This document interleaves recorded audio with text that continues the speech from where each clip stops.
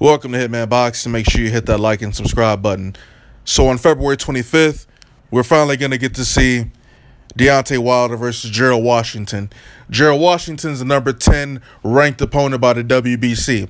Obviously, Deontay Wilder had to find a new opponent because old boy from Poland popped dirty for Peds.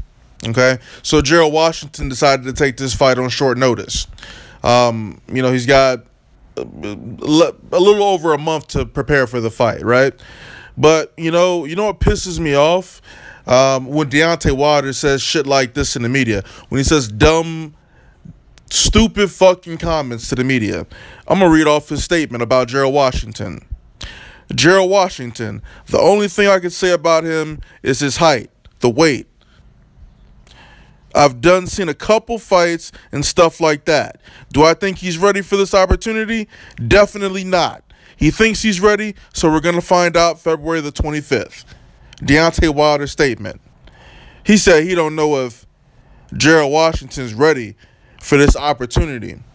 Well, I got one question for you, Deontay Wilder. If you don't think Gerald Washington's ready for the opportunity, why the fuck are you fighting him on February 25th? Why? So you know this is a fucking cherry pick. You know this is an easy fight for you. Hey, I get it. You're coming back from surgery. You know, you had the problem with the hand and the bicep, and you want to test this shit out before you go ahead and fight tougher competition. But come the fuck on, bruh.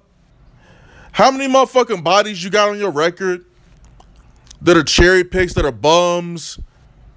Like, we sick of watching you fight these motherfuckers, man. We sick of you not challenging yourself, man. And I know this shit's been said many times before, man. But it's so fucking frustrating because I actually think that Deontay Wilder is one of the top heavyweights in the division. Yet, he continues to fight these fucking part-time boxers.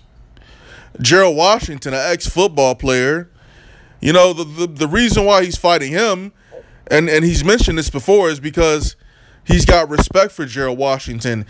Gerald Washington never called him out on some hot shit in the media. Gerald Washington never talked shit about him. It was always respect when Gerald Washington and Deontay Wilder crossed paths. So that was the reasoning that he gave for fighting Gerald Washington. So, you know, there's really not much more to say about this shit.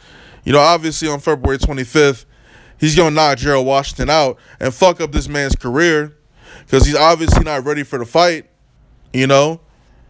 Maybe a year or two from now, he'd be more prepared. But, you know, right now, you're just derailing this man's career. So I hope he's getting a nice fucking payday for this fight to get his ass whooped by Bum Squad. It's just fucking disgusting, man. Like I said, this dude needs to take some tougher opponents later this year. You know, hopefully after this fight, you know, he don't fucking end up having another injury to them brittle fucking hands of his. How do y'all think the fight's going to go? You think it's going to be a tough fight for Wilder? Because it's not. You know? Yeah, he's a ranked opponent, but come on, man. Come on, man. We know what it is. Y'all seen Gerald Washington fight, man? He fights scared. He not finna beat Deontay Wilder. It's not even gonna be fucking competitive. He's gonna get knocked out in under 5 rounds, man. Let me know what y'all think of that fight. Hitman Boxing, man. I'm fucking out of here. I don't care.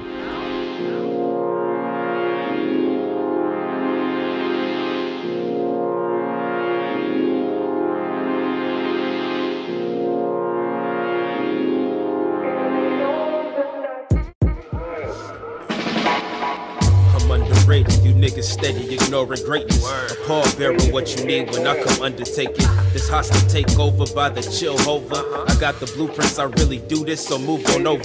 Stay in your lane, nigga, stay in your lane. You steady running at the guns, but fucking suck at the game. Ain't it a shame? It really is. My words evoke fear. I teach you lessons that'll have you breaking down in tears. Call me Joe Clark with a baseball bat.